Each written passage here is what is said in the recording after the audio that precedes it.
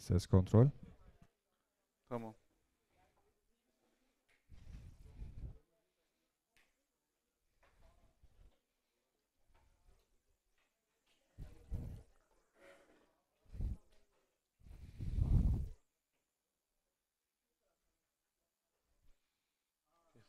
Somebody should keep the time. Okay.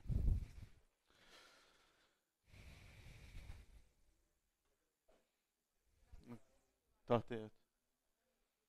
Okay, so I'm going to use the board and try to write as big as possible. So, but still, if you sit a little bit in the front seat, it will be better.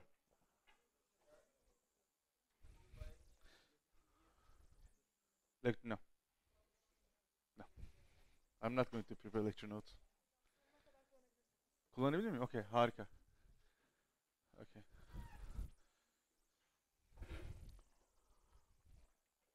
So this is my name, Can Kozçaz.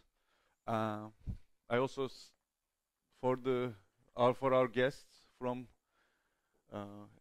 foreign countries, this is how you pronounce my name, not Khan or Can or Jan, as some people make up. So I will be teaching some field theory lectures. First of all, let me tell you, I'm not going to be able to teach field theory, so you will, after the first week, start doing QFT computations. So the lectures are not aimed to do research in quantum field theory, but they are aimed to make you familiar with the concepts, and when your other lecturers are talking about standard model or QCD, you understand what they're talking about. So that's going to be my aim. And before I talk about the outline of my 10 lectures, I want to say a couple words about the second week, because I got some questions about this parallel sessions of the theory lectures. So the idea is, since we all gathered here, and since some of you are interested in theory or doing research in theory, we decided to have parallel sessions in a little bit more advanced topics. And we decided to have as a team non-perturbative physics, because most of the things you will see in the first week in the theory lectures are going to be perturbative, either Feynman diagrams or where you assume the coupling constant is small, or when you're doing standard model scatterings, they are going to be all perturbative computations. So the second week's team is going to be non-perturbative computations. This will include the introduction of non-perturbative objects such as monopoles, instantons, vortices, and one of the most important theories where we had a very good handle on non-perturbative effects is like n equals 2 theory, n equals 2 supersymmetric gauge theories, where there is a solution offered in the mid-90s by Seiberg and Witten. So the solution will be presented, and this is going to bring up to the current research, because there are many advances happening currently about n equals 2 theories. So in that regard, if you pick up a paper, so you will know what they're talking about. Then in the solution of Seiberg-Witten, there is this concept of duality, which was also a very important issue in 90s for theoretical and for field theorists as well as the string theorists.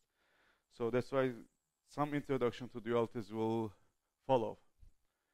And then we want to go and we want to move on with the ADS-CFT correspondence. So this is a correspondence between a gauge theory and gravitational theories.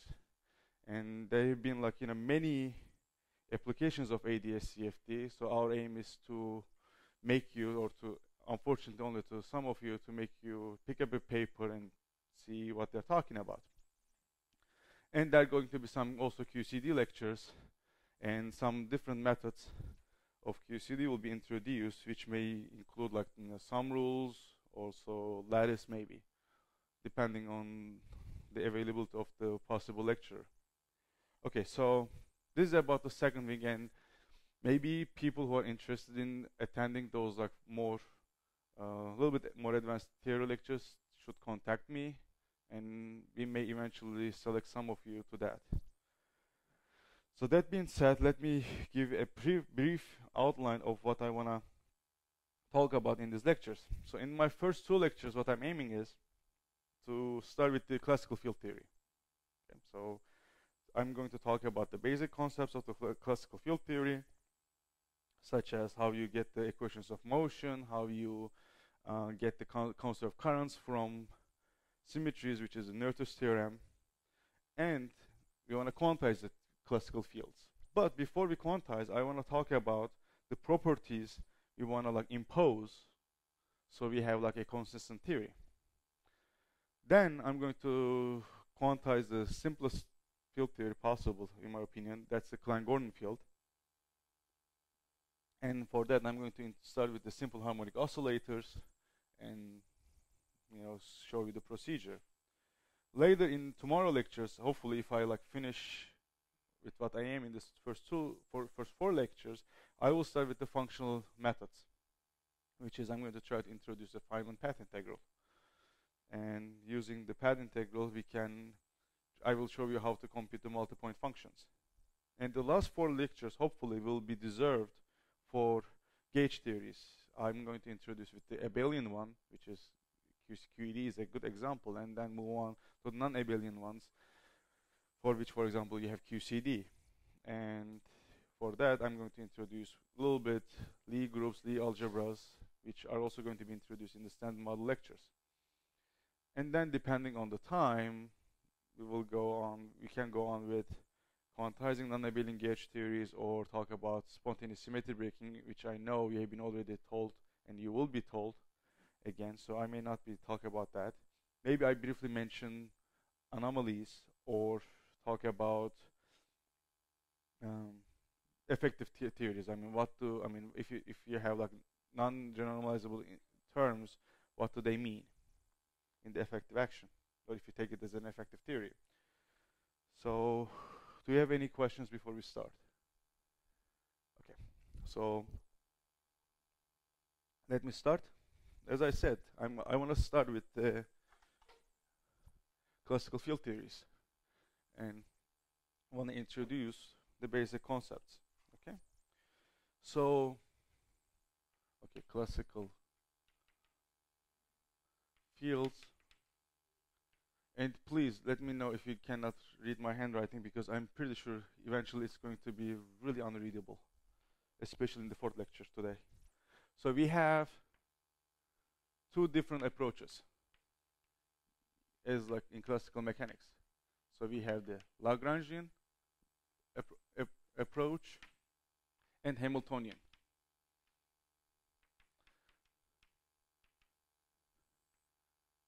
Oh, I should maybe start with motivation for field theory, which I don't think it's necessary, because I think in this crowd everybody knows QFTs are required to understand the basic interactions in nature.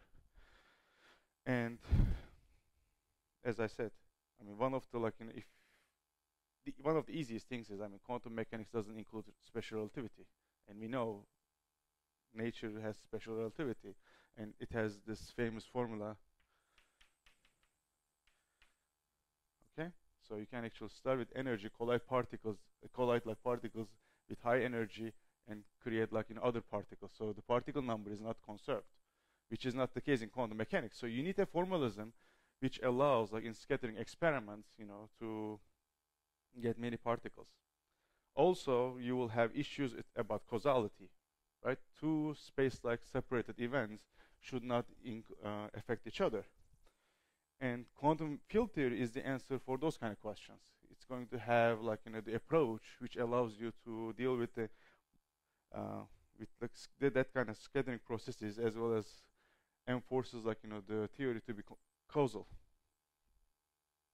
And as I said, the standard model is a special case of a field theory. Okay, let me continue.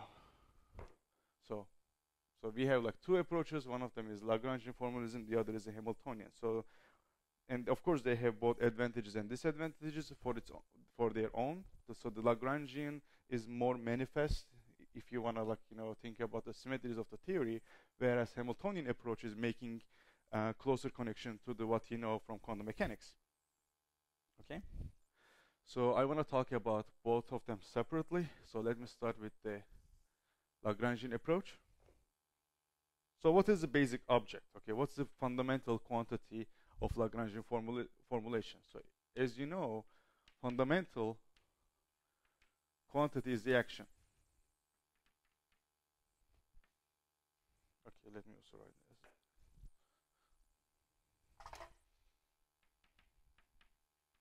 Action, and we are going to denote it by S. Okay? And you know, if you the action is written as the time integral of the Lagrangian. Okay? In field theory, we are going to use Lagrangian, but we are going to actually use what's called the Lagrangian density, which is if you integrate over the volume, for the 3 volume, it will give you the Lagrangian. Okay? So the Lagrangian density, although it's a density, because if you integrate it over the volume form, you get the Lagrangian.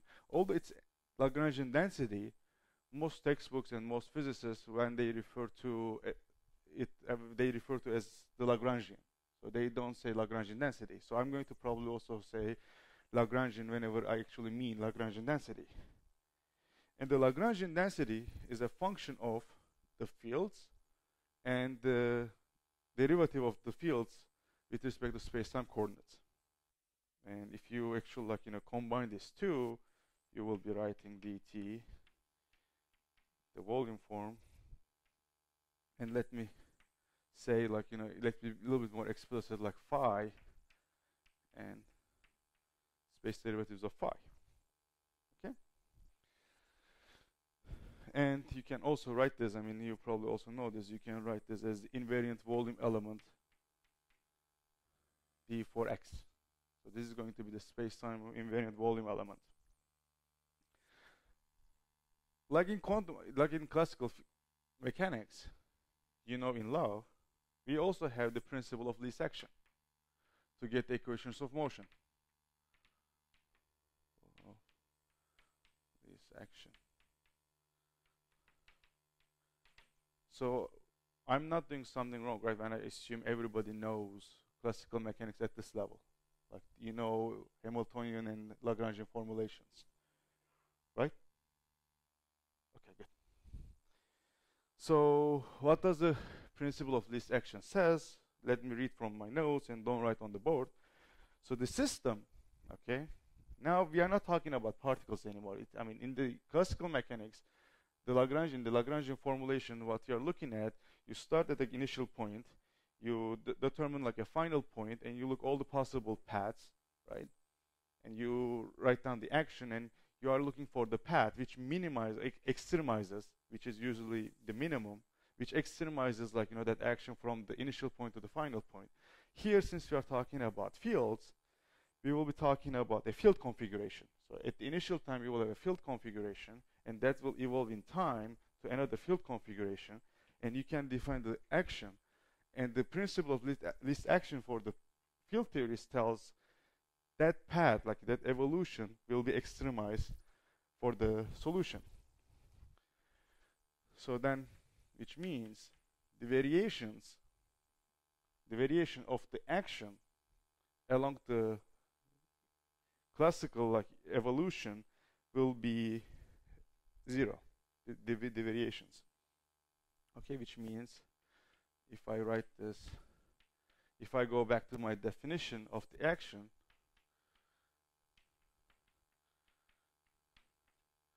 so I can move this variation, since this variation is and I'm going to tell you some properties of the variation, but for the moment, take my word.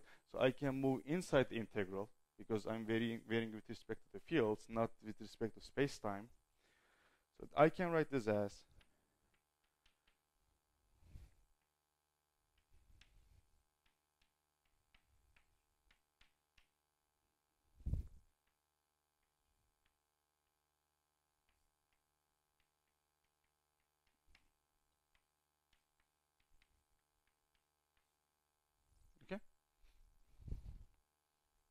so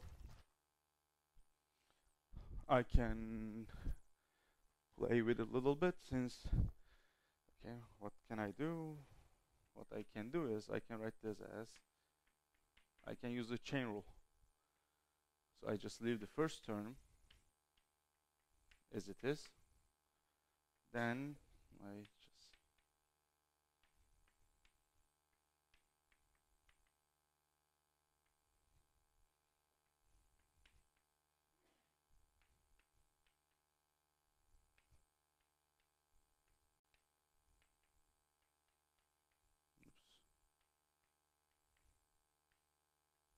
okay.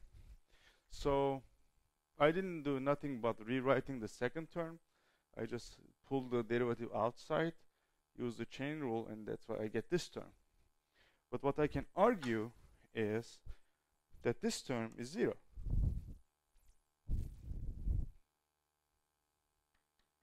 Is 0. So one of the reasons is why it's 0, because I'm going to assume, as I said, I mean, the principle of least action takes you from one initial field configuration to the other one. So at the points, like at the T1 and T2, you assume the field configuration is not changing. So here, I have this, like, I mean, this is a total derivative volume, so I can apply the Stokes theorem. So that's going to only get contribution at the spatial and temporal endpoint of the integration or the boundaries. So the temporal boundaries are T1 and T2, let's say, and I'm assuming the field configuration is not fixed there. So that's why it gives you 0. Also, I'm going to assume the variations of, like, delta phi are vanishing at the boundaries of, like, of my space, which is usually taken to be infinite. So this part is 0. So when this is 0, I mean, oops, sorry. Okay, the derivative, this derivative is not acting on the variation. My bad. So I mean, here the derivative is acting on the whole thing. This derivative multiplying the variations in field, but here the derivative is acting only on the derivative of the Lagrangian density with respect to the derivative of the field. So I can factor this out. I can factor out this, like, field variations. When I do that,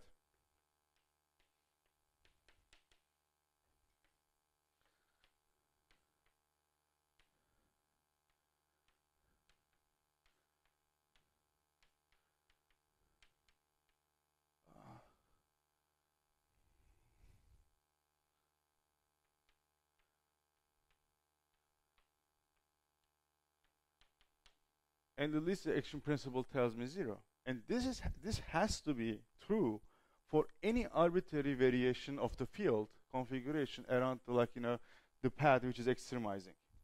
So that's why I'm getting the equations of motion, which are telling me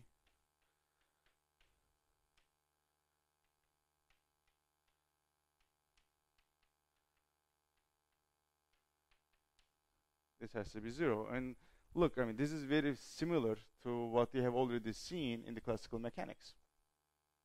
Whereas, like, phi is now replaced what we call, like, the coordinate. And here, this is, like, the derivative with respect to time. Maybe with respect, yeah. But now we have, like, we have derivatives with respect to all space-time coordinates. And also they have the name. These are the Euler-Lagrange equations of motion. Okay? Any questions? Okay. So let me go. Maybe I should load faster.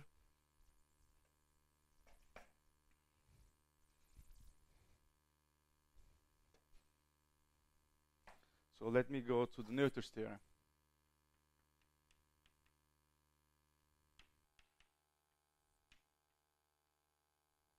Okay. So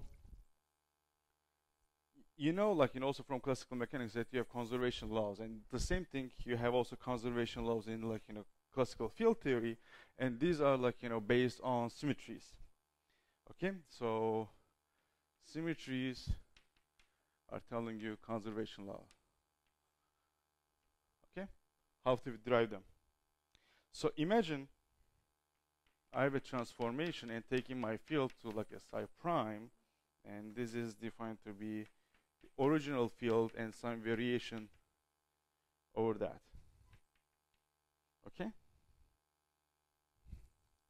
So this transformation is considered to be a symmetry of the equations of motion, not only when they leave the Lagrangian invariant, but I mean they're allowed to change it up to, like, you know, for derivative, meaning up to a divergence term. Because if I add a divergence term to my Lagrangian density or Lagrangian, you know, that's the action is going to be invariant, and I can play the same game, and I will end up with the same equations of motion. So the symmetries are not necessarily, like, you know, leaving the Lagrangian density invariant, but they can change it up to a total derivative. So Lagrangian density can go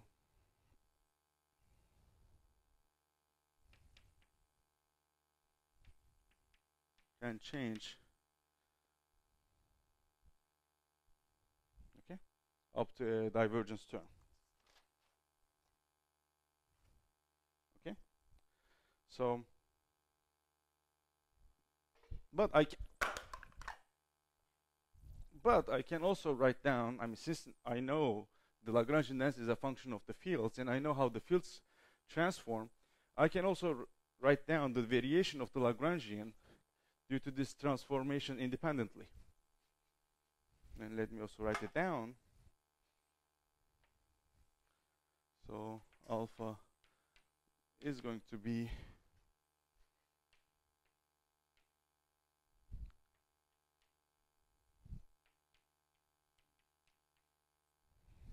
plus. So actually I'm here doing nothing but Taylor expanding the Lagrangian in with respect to its, like, you know,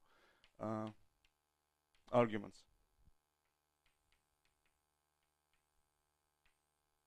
And as you see, I have this parameter alpha, which is actually, like, you know, a bookkeeping, because here alpha is, I'm assuming alpha is very small, and I'm putting explicitly alpha so I can keep track to which order I'm expanding my Lagrangian, the change in my Lagrangian, and I'm keeping it only up to linear terms. So alpha is useful for that reason.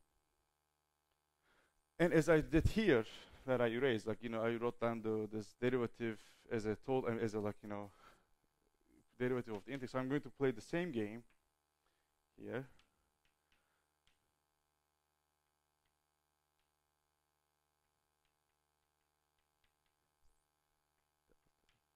Phi plus alpha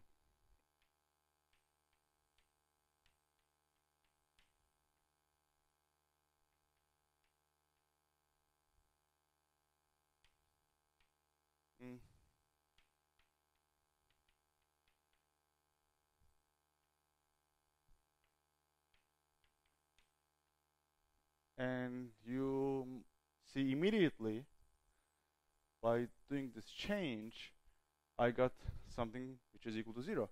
Because, I mean, if the field phi is obeying the classical equations of motion, the Euler-Lagrange equation tells me this beast here is equal to 0. So what do? So this, okay, has to be equal to that. So then I have alpha mu j mu is equal to alpha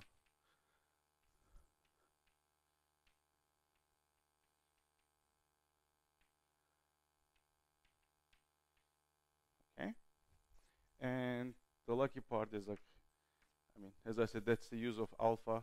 Kind of, it drops out at the end and shows me what I'm doing is consistent.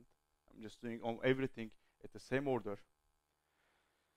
And both sides are actual total derivatives, so I can collect them into a divergence, which is then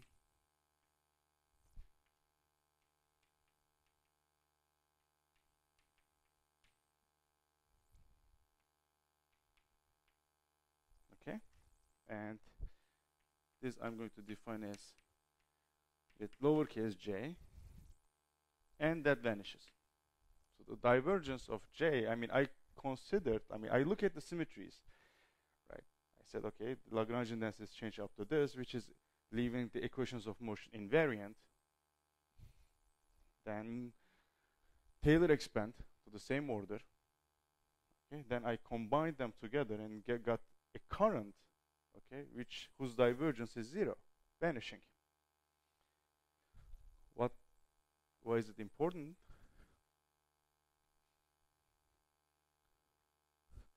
It's important because it's the same as, let's say, the energy conservation. If your system is invariant under time dilatations, then it's going to be the energy is going to be conserved. If you have the rotational symmetry, you have the angular momentum conserved. If you have if your system is invariant under linear transformations in coordinates, then the momentum is conserved. And whenever you have a conserved quantity, you can integrate it out and get the solution easily. So that's why, I mean, we would like to deal with this currents, conserved currents, because as I was trying to argue, they are leading to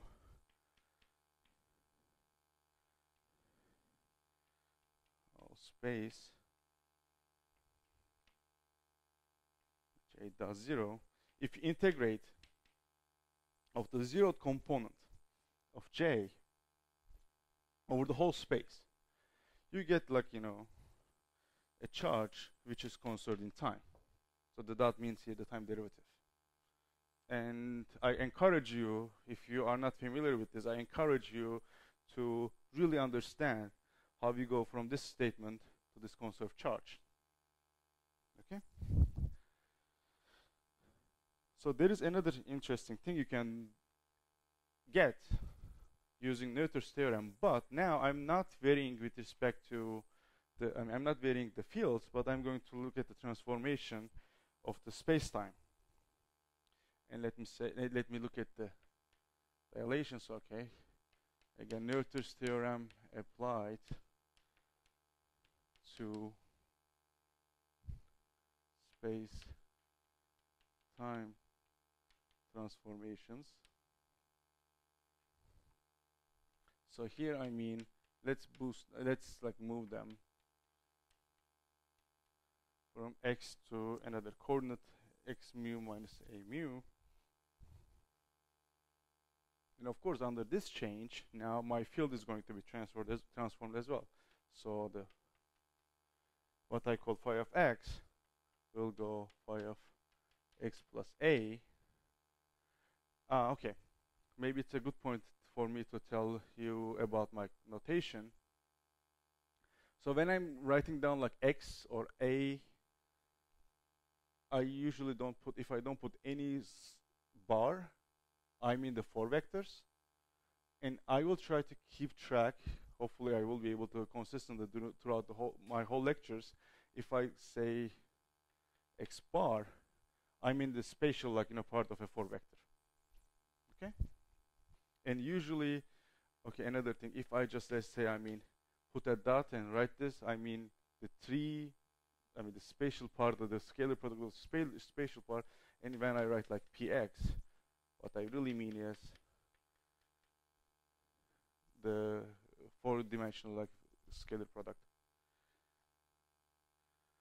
So if you are confused, it's probably I'm not following my conventions, and please let me know. Okay, so then this is going to be this. So again, let me Taylor expand this around x and keep to the first order in A. Okay. And here, as I said, A is infinitesimal. Okay. But I want to remark one thing.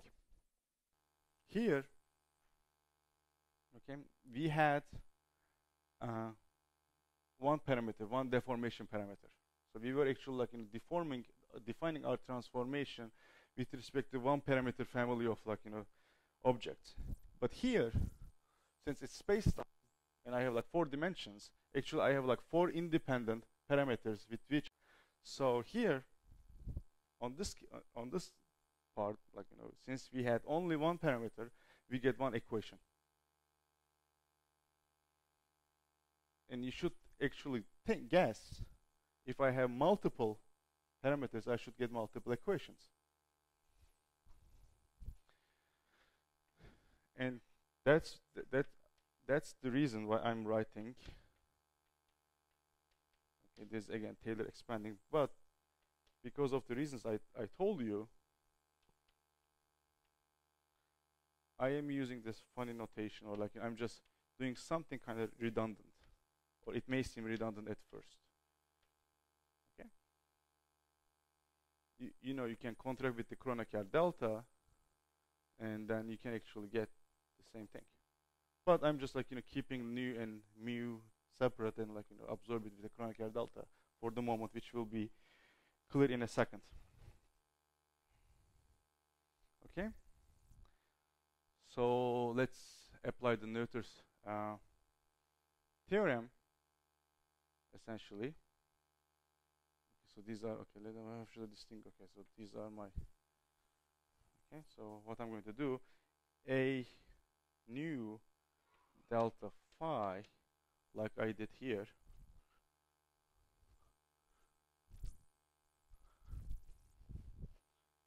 will be equal to, because the variation of like of the field is like given by this derivative, and I'm going to plug this here for this delta phi. Okay, so this, I mean, everything combined together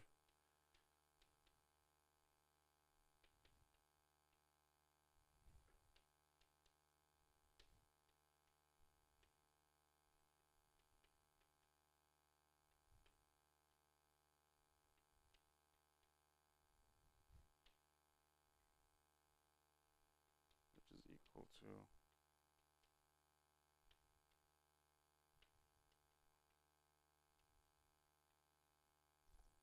so I didn't do anything but what I did here. I have the transformation of my field. So I see explicitly how the field is deformed, and I just plugged this here. And I also like find my J, capital J, by looking at the variation of the Lagrangian density and combine them together as I did here.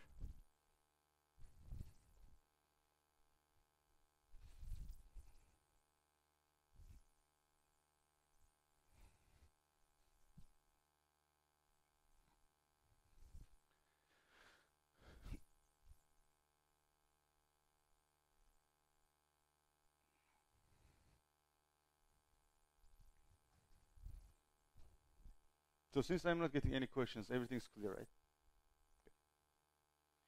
Okay, let me then collect terms. So then I will have, again, as I said, I mean, it's always to keep like a parameter. Like if you are doing that, looking at the transformation, it's always useful to keep like a parameter explicit, because if you get an expression like this, and in more complicated computation, it's kind of check like you might be doing something right, because I mean it's again at the same order. Especially if you're expanding like two things like separately, you want to keep everything at the same order. So I can combine everything together.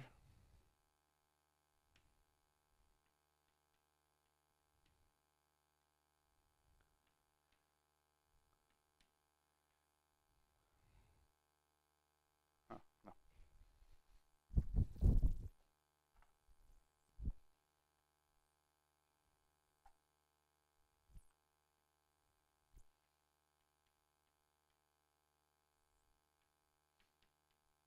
0.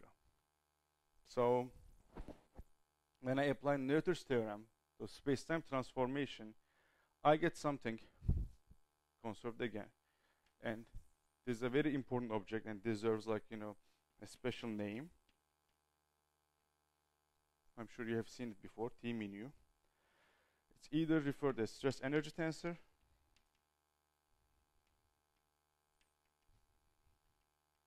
or energy momentum tensor.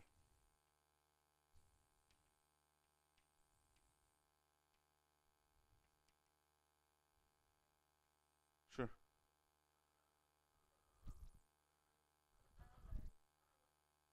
L, this is J for this deformation transformation. Because, okay, J, capital J, yes. No, no, no. This is L. This is correct. But this object, okay, so let me, if I go back. In Noether's, when I'm driving the Noether's theorem, what I said is L will be go L plus J mu, right? So then, so here, okay, I just said, okay, I mean, if, like, you know, transformation, this is going to, the way, how much L is going to change. And then this is actually my J in that. And then I plug that J into this, like, you know, final expression. Okay. Sure. Sure.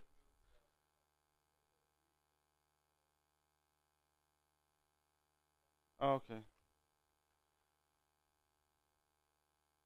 Yeah, yeah, hold on. Yeah, you're right. Okay. Huh. It's a good question. Good point. Mm-hmm. Yeah, I mean, that, exactly. Yeah.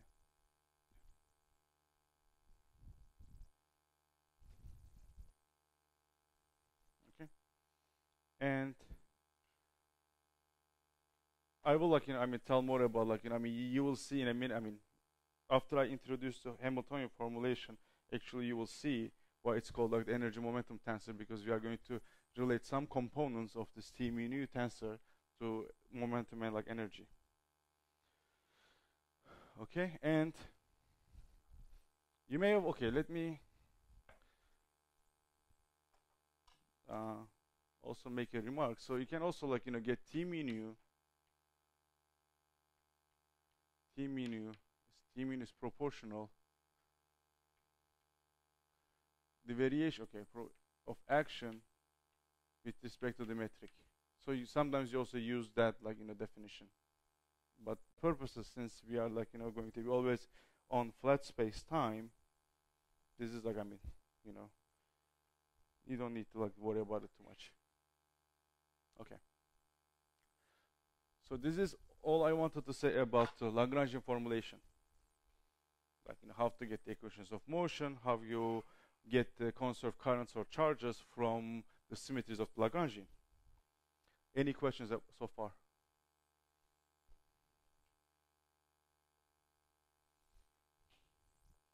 Okay. So I assume you don't need a break, right? 45 minutes? I continue. Okay. So, okay, the second approach is the Hamiltonian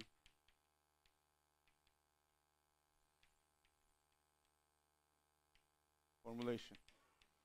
As I pointed out, the connection to the quantum mechanics, or things we know, is going to be more transparent in the Hamiltonian formulation.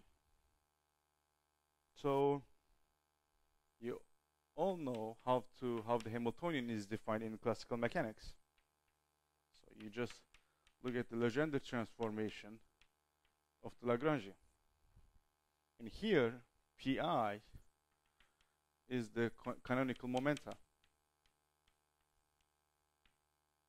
So this is like, you know,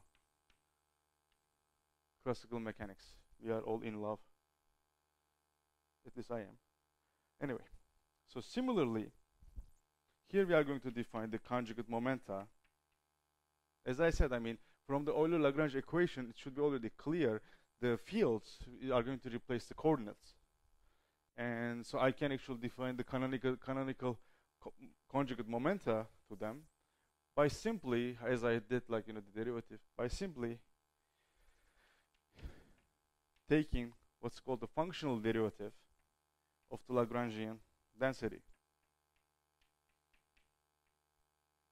Okay, this is not manifestly Lorentz invariant at the moment, but That's my like conjugate momentum correspond to the field. And I'm going to like tell a little bit more. I mean, just a little bit more about the functionals. But since they also appear here, let me tell you a couple words. So usually we have functions which take from, let's say, variables to, from numbers to numbers. Here, a functional is which takes a function and maps it to a number. Like in the action, right? In the action, you have fields, you have functions, because fields are functions of space-time, and it takes like those functions and creates a number. And that's why we differentiate them by calling them functionals, because they are like functions, but they're not exactly functions. And then the path integral actually is like the integral, corresponding integral of functionals, and this like functional derivative is the corresponding functional differentiation. Okay. And as I said, I'm going to talk more about them in the 5th or 6th lecture. Okay, and here, actually this is, okay, I was a little bit sloppy. This wasn't only momentum, but only conjugate. This is like the momentum density. Okay? And as I said, since I don't want to talk about functionals in detail at this point, let me give a very hand-wavy argument why it's like, why it's called like a density. But as I said, this is going to be a very hand-wavy argument. Okay? So Px is the derivative of the Lagrangian with respect to the field. And what's Lagrangian? The Lagrangian is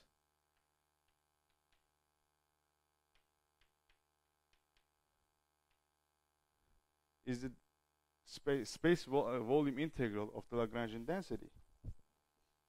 Okay, so this is the real hand-wavy part. So let me assume this is as a like sum over space-time points or space-time volumes. This is what any Riemann integral is, right? You just like subdivide and you sum over all possible volume elements. And then I will have L, okay, and then you either call it d cube or it's up to you, right? And then from this definition, you see, if I'm just like, this will act on this, so then I will have this pi summed over space. So actually, this is not the momentum you get, but this is like, it will give you the momentum if you integrate over the space.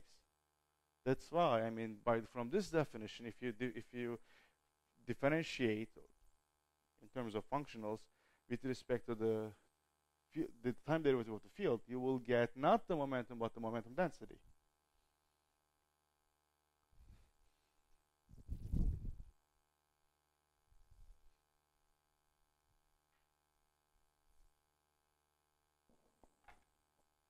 Then the Hamiltonian has a similar form.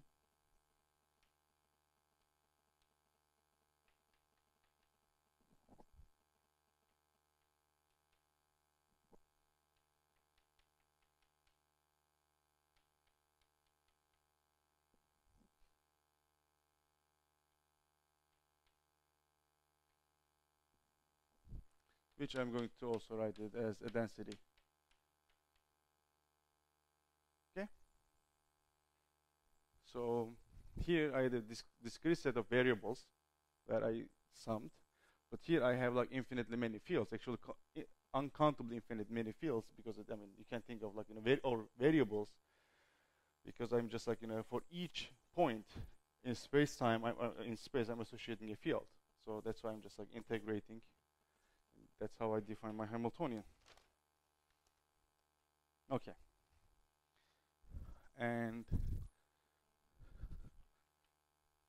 So far, you may think everything is formal, and I think the lectures are going to be a little bit formal because I'm doing more formal stuff in my research, so I tend to do things more formal. And you have, like, more than 10 lectures about applications of these ideas, to the real physics. So I just want to, like, give you a little bit about formalism. Okay, so, but this doesn't stop me giving you an example. Imagine you have a Lagrangian density of this form. Y dot square 1 over.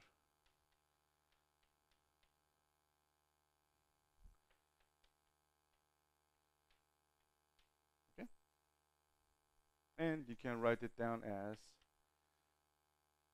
you can combine these two together and write it as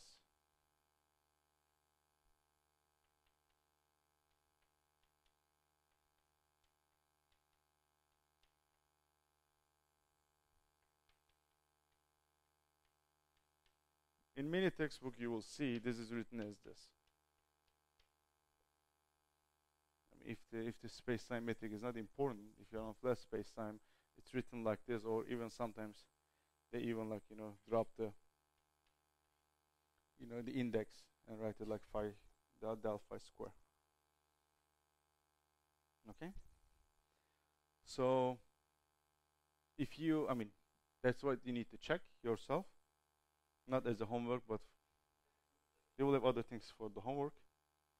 So you can compute the equation of motion.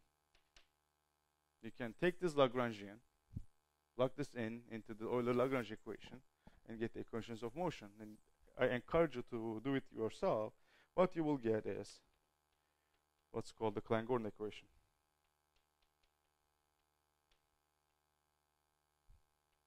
Oops. 0. Okay. And moreover, the momentum density is, of course, is easy to compute if you take the functional derivative of the Lagrangian density with respect to phi dot. You only get phi dot. Simple. So then you can go back and plug this in, get the Hamiltonian. From this you get the Hamiltonian, which is Hamiltonian density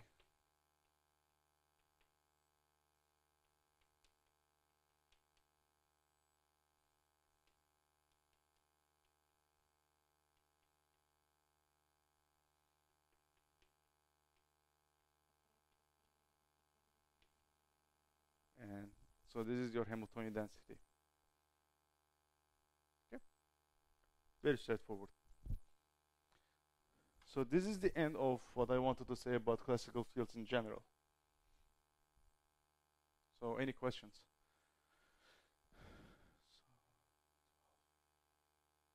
I have time until 12:30, right? Yes.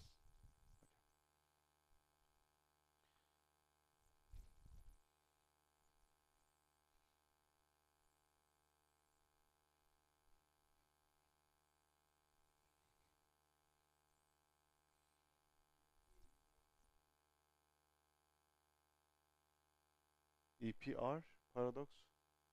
Yes. Because, I mean, that's a question about the causality. I mean, you don't even need field theory to resolve it, I guess.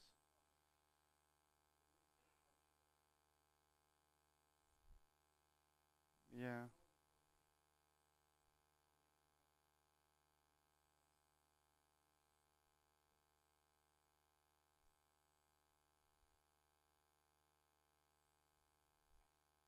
I think, like, I mean, EPR paradox is about hidden variables, right?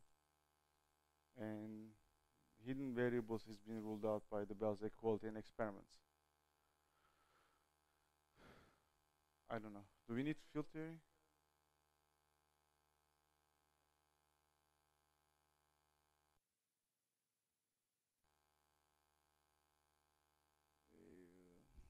Yes and no. I don't know. What about it?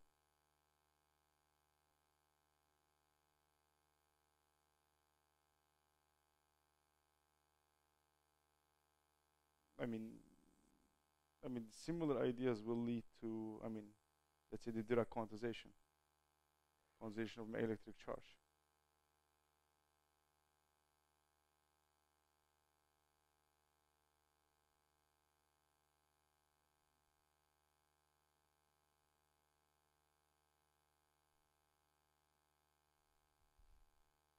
Yeah, I mean, I think that they're very well understood, like Aron Bohm effect, even within the quantum mechanics. Even within the quantum mechanics, it's well understood. Yeah.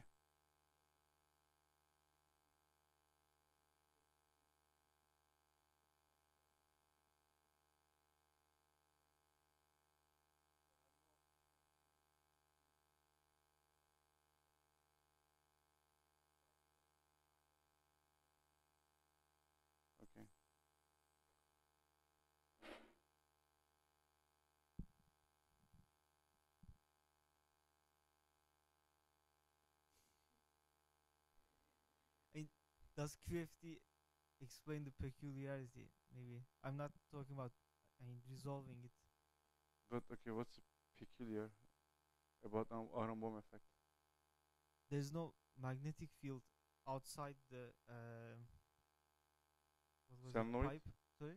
Yeah, I mean, Yeah. you can have a solenoid, an infinite solenoid, and a thin solenoid doesn't have a magnetic field outside either. Okay, but the particle moving around it, uh, Picks up a phase, yes. yeah. But the two particles, when they send two particles, so they are supposed to pick up the same phase. Sorry, was No, it the they are other way not. around? But like, I don't understand what's peculiar with that. I mean, you see the interference pattern, Mm-hmm. and you can understand it in terms of quantum mechanics.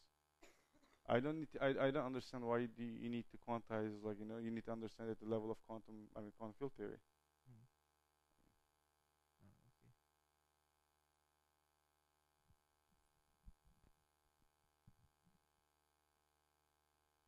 So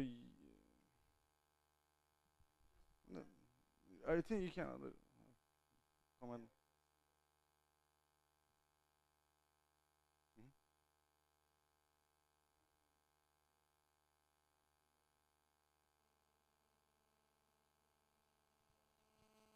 So this is the mass term.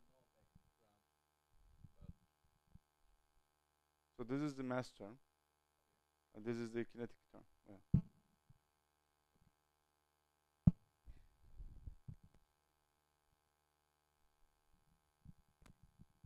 No, no.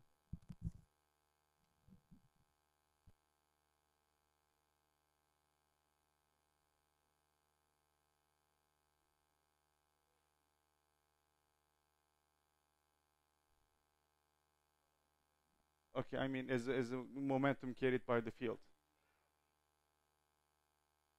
Okay, so for example, from the electromagnetism, you know that the electromagnetic fields carry energy, momentum, angular momentum. So that's not that momentum. The momentum carried by the field is not the conjugate momentum. And I'm going to define, like, when I quantize like Klein-Gordon, I'm going to define the operator actually which uh, computes, or which is responsible, which is like, the momentum carried by the field. That's not this pi, not this momentum density.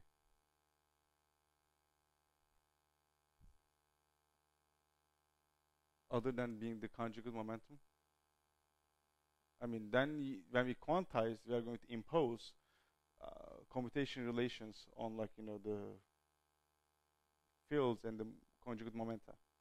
Right now they're commuting, right? I mean, you don't need to worry about the order of these two things.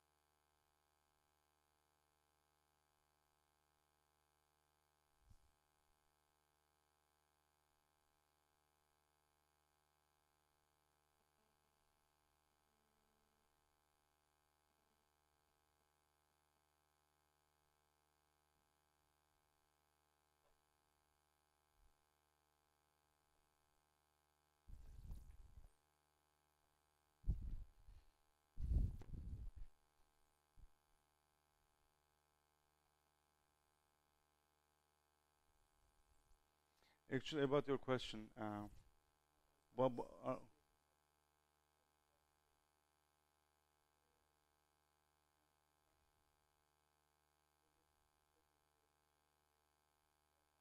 yes, the vector potential. Yeah, I mean, and that becomes important. Um, you will have like what's called like the Dirac monopole, and you will have the Dirac strings, and where you will, I mean, if you want to define A consistently, A mu, then you need to introduce like some yeah, some divergences, some like you need to like exclude certain regions, and then they correspond to Dirac strings, which are actually like like there is a flux going in that string, a magnetic flux.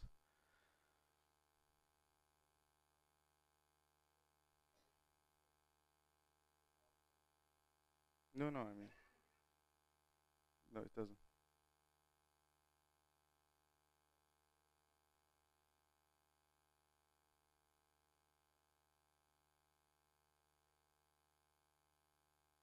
A mu? Oh yeah, yeah. It's just shift. Yeah.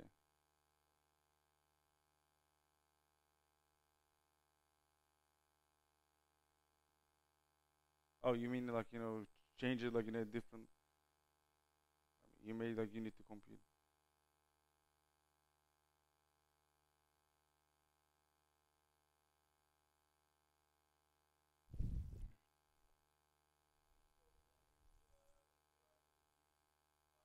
Mhm, mhm. No, no, that is not.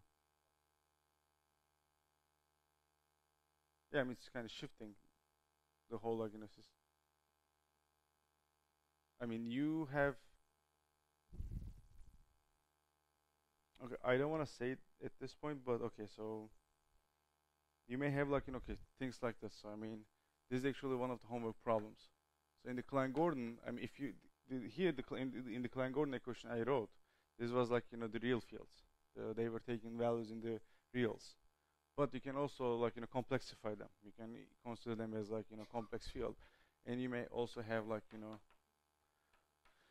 then you also I mean, for example, in the question as I said in the homework, I mean, I said okay, the complex Klein-Gordon has Lagrange invariant on the like phase rotation. And here, when I say phase rotation, I just keep alpha constant and independent of the field. So I mean, this is going to be a function of like x, but alpha is a constant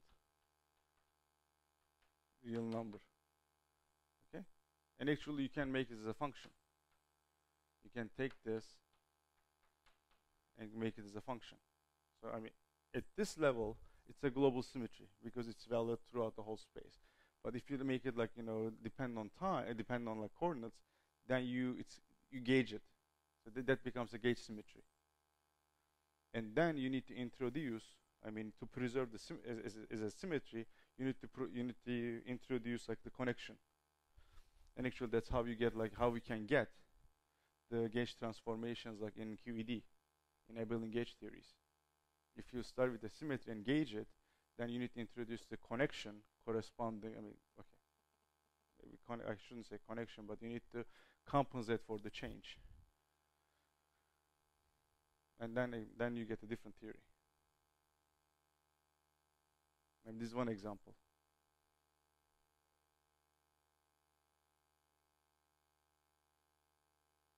Yeah, that's why A was independent of the location.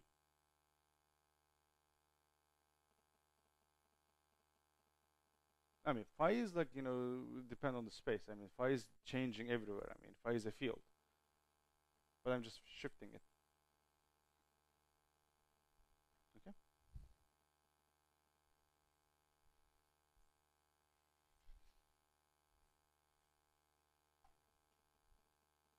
Okay.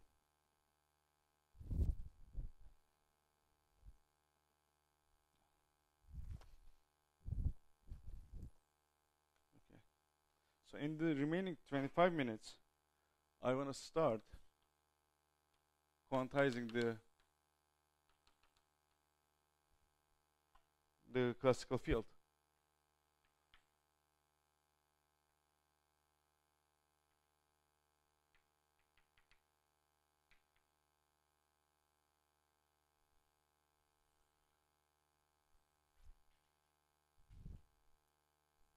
Okay. So before, like, working out an example of how to quantize a field, a classical field, I want to talk about the constraint, the physical constraint we have, like, in quantization. And with every quantum mechanical system, one of the things you associate is a Hilbert space, right? I mean, if you study the classical mechanics system and you make it quantum mechanical, you need to introduce, like, Hilbert space and then observables, and they have to correspond to operators and such. But the first thing you need to consider, like, Hilbert space. But as I said before, the Hilbert space we consider for quantum field theory should not only, like, the Hilbert space of a certain number of particles, but should allow a number of different particle numbers. That's why we are actually considering the Fock space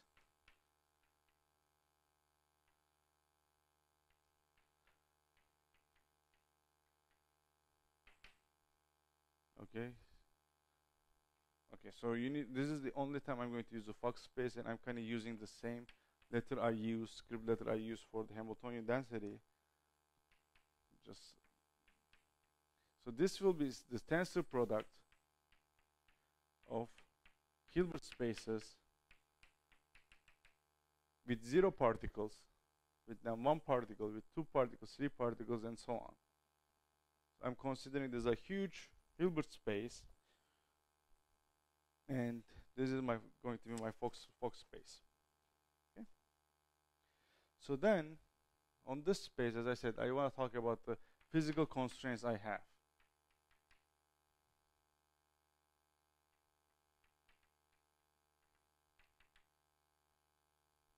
So the first constraint, or the first property I want to have, is the unitarity.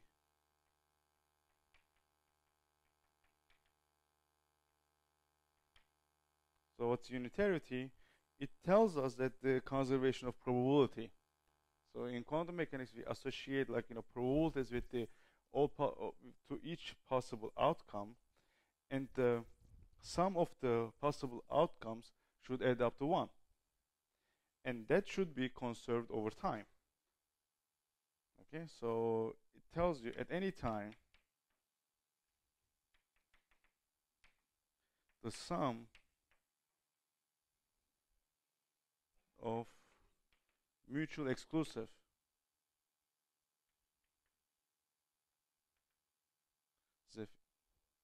events give 1.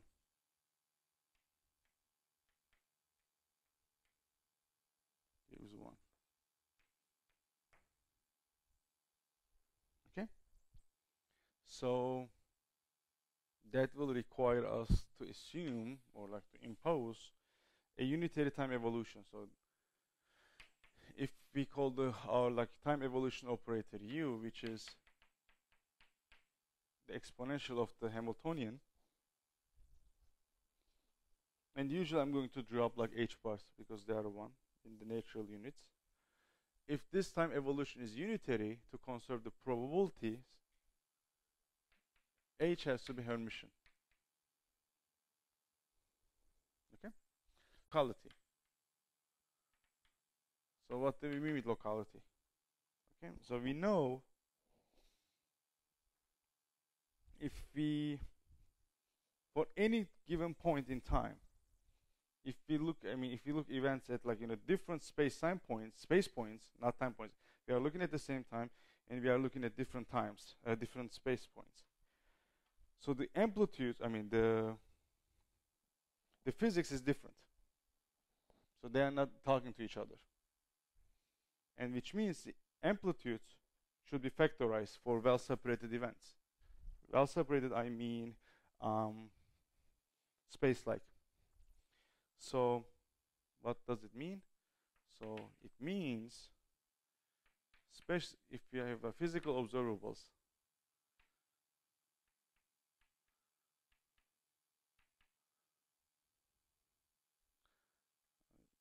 these observables should commute for space-like separation.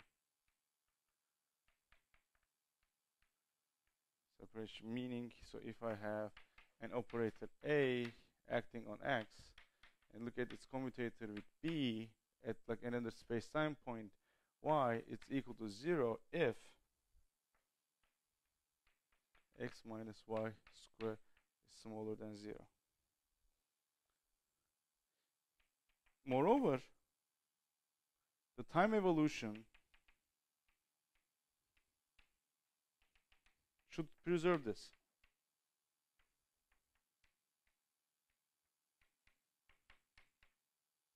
Right? I mean, if I evolve in time, that condition must be satisfied at all times.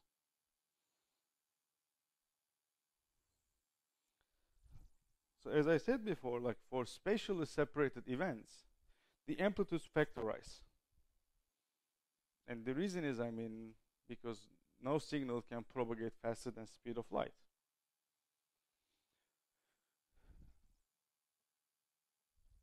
And it factorizes, since it factorizes, actually it also justifies our definition of Hamiltonian density in classical field theory. Because at a given time, I can write my full Hamiltonian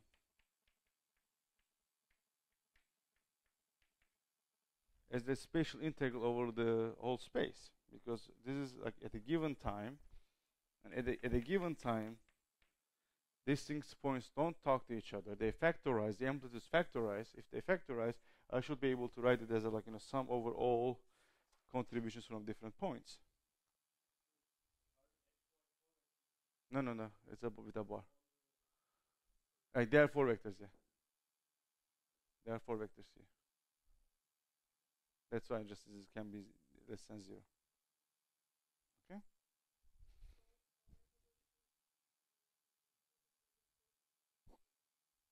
Here, yes, I mean they depend on time. But I'm looking here at. Sorry. Yeah, no, I mean it's kind of redundant maybe, but I want to emphasize that this. I mean, okay, you can. Okay, let's do this. You can say this: A, X, T, B, Y, T. I'm looking at the same time. Has to be equal to 0 for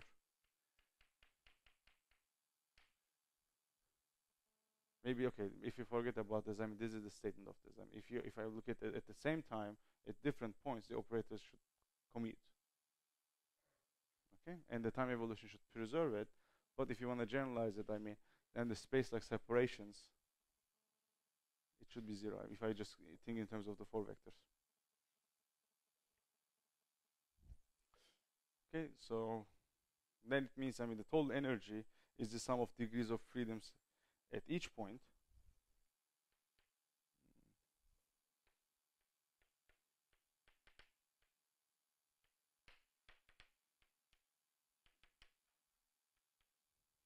Okay, so our system should be, I mean, it should be invariant under Poincare transformation, which includes like the Lorentz transformation as well as the spatial translations, as we did like in the previous like example with this A. And the particle states transform under unitary representations of the Poincare group. So say, okay, they need to be Lorentz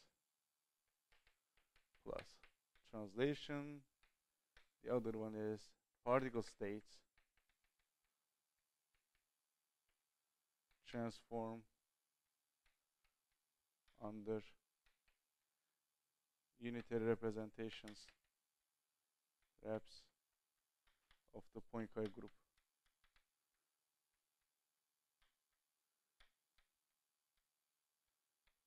Okay. So the 4th condition is stability.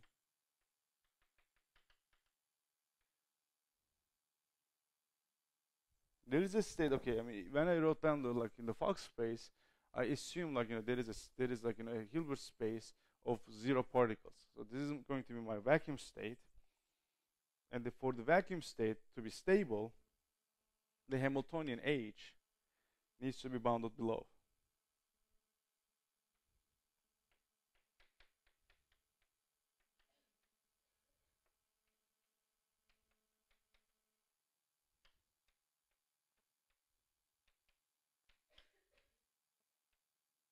Below. There is a fifth, and okay, these are the requirements, and the fifth one is the more peculiar one.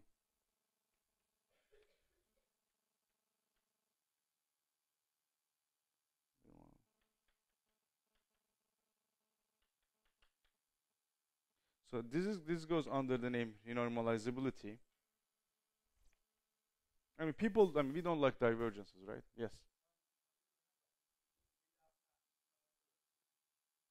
Sorry? Oh, the whole board, okay. Poincare invariance, Lorentz and plus translation. These are like, Poincare group consists of the Lorentz transformation plus the translations. So our theory should be invariant under these two. And the particle states transform under, okay, I see your point. Okay, I'm running out of time, so I should just read. Unitary representations of the Poincare group. And this is a group, yeah. See? It's the second, at the end of the second lecture, my handwriting is already illegible. Okay. How about this one? Okay, so Hamiltonian needs to be bounded below. Okay, I can rewrite this. It doesn't go minus infinity. It has like a minimum, like the harmonic oscillator. And this is the renormalizability.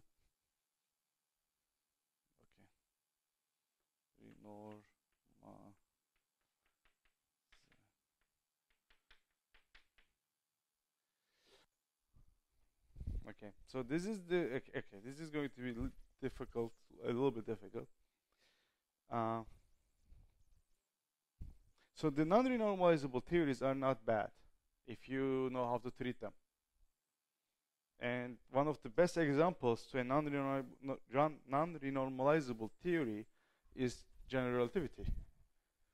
So, but it gives good results because we know how to handle it, how to how to make sense of it. For example, if you take QED of electrons and photons, it's good, not all the way to infinitely high energy scatterings, but it's only good to the energies until you start creating muons. If you include muons in your theory, then it's not again like good all the way to infinite energy, but it's good until you start creating taus.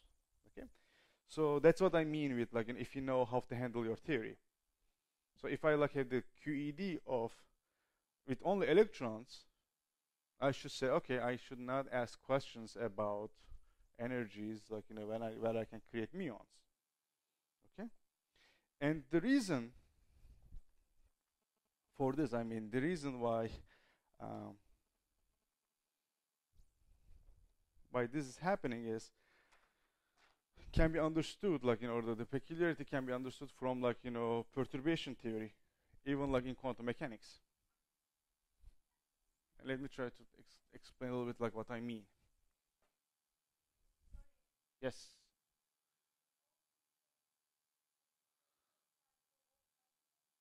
No, for when you're constructing the field theory, and if you start with because when I was talking about, let's say in the first part, the classical fields, I'm not talking about quantum. They're like classical fields. So when we want to quantize those fields, right, the quantum field theory, then those are these are the things I should keep in mind to make a consistent theory, because then I start with the fields, I will make them operators, and when I make them operators, I should keep in mind that the commutators of these operators at the same, same time commutators at different points should commute. If they don't, I did something wrong. Or if they don't preserve probability when time evolves, that's bad, because I start with the probability density and which are and it just dies out. So that's not good. So okay. So the problem is, okay, as I said, in QED, if you only include the electrons in your theory, it's good up to you start creating muons. But there are also what's called the virtual processes. So if you look in the perturbation theory, as probably Altu will talk about, you will have loops, and you will have virtual particles popping in and out. And it's possible that these virtual processes, although you don't go all the way to that energy, may affect your theory, and you may not get sensible results. And let me try to tell you what I mean. If you look in the perturbation theory, the energy shift of a state psi. Okay, so this is familiar to all of you from your quantum mechanics courses, I assume. Okay, and here the prime means, so I don't get divergences. And here the correction to my energy is coming from all states. And there is no bound here for energy. So the shift can be very sensitive to all states. That's possible. So it's possible, let's say we have a cutoff for energies. Okay? Let's call it lambda, capital lambda. And imagine, okay, so we have this cutoff, so energy cutoff. And imagine we are ignorant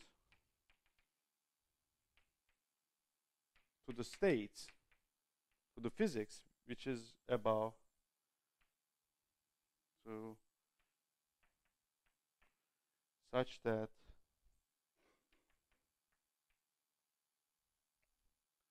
En is greater than lambda.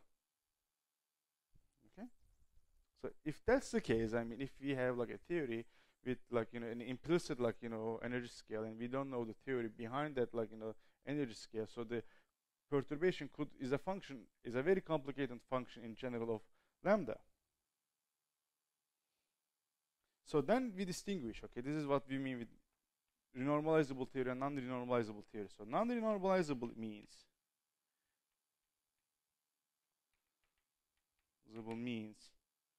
that if it's required that we know there's higher energy states to make any prediction for lower energies, right? Imagine we don't know what's going on above a certain energy lambda, and we are looking at the processes which are way below lambda. You may assume, oh, we don't need to know about. But if that's the case, if you really need to know this, corrections, then this is called non-renormalizable. And the problem with that is, since the low energy physics is affected by the high energy physics we don't know, these theories have less predictive power. Okay, that's why people don't like them. But in the case of renormalizable theories, okay, so then you have the second case. It's possible that our ignorance about this high energy physics can be absorbed in small number of parameters of this theory, like coupling constants or masses, okay? And then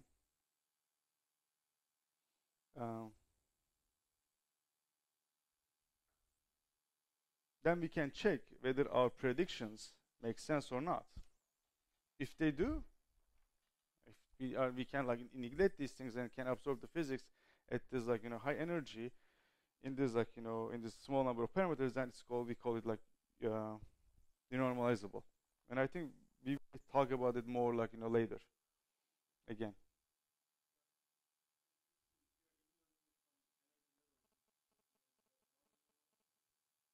No, no, I mean the important. No, no, I mean you are always kind of ignorant, like I mean, but the problem is whether the physics at the energy scale you are doing your experiments is sensitive to that physics or not.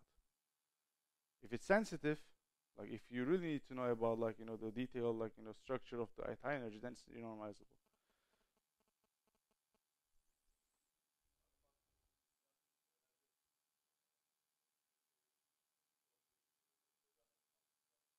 Yeah, I mean that's the second thing.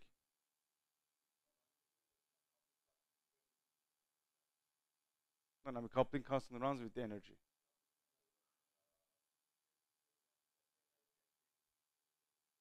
No, no, this is okay. This no, no. This was just only to illustrate, like in these virtual processes, you get contributions from all possible, all higher energies.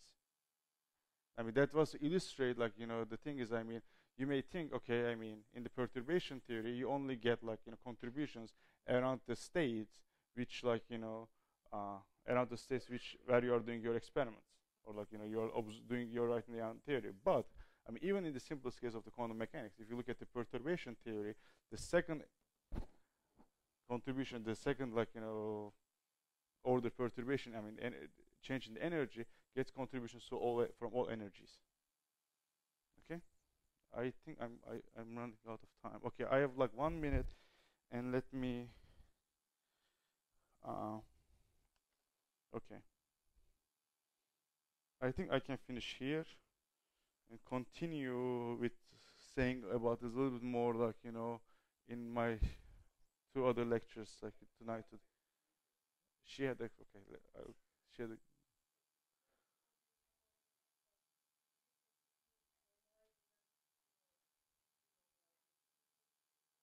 okay. If it's sensitive to the like part like to high energy physics you don't know, then it's non-renormalizable. Non-renormalizable. If you can absorb your ignorance in like small number of parameters like coupling constant, and then the physics is, then you can get the physics at the low energies, then it's called like normalizable. But I mean, yeah, as I said, I mean at the very end I may talk about a little bit more.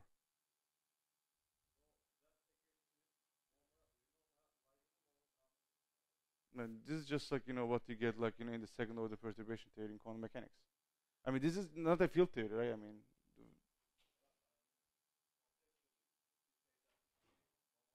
okay, I mean, okay. So if, for example, you can put a cutoff, let's say, and like then if the contributions of like energies higher than this are negligible, then it's normalizable.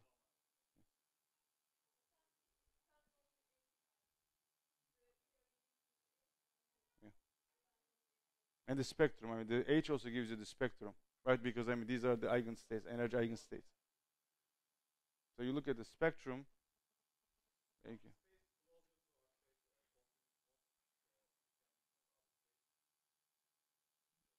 I mean, yeah, from that it's possible, yeah.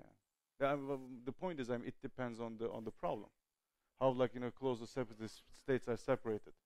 In the, let's say, I mean, harmonic oscillator, if you just like make the wall like make it like really high frequency, then the energy separation is going to shoot. I mean, this is something like the theory will tell you.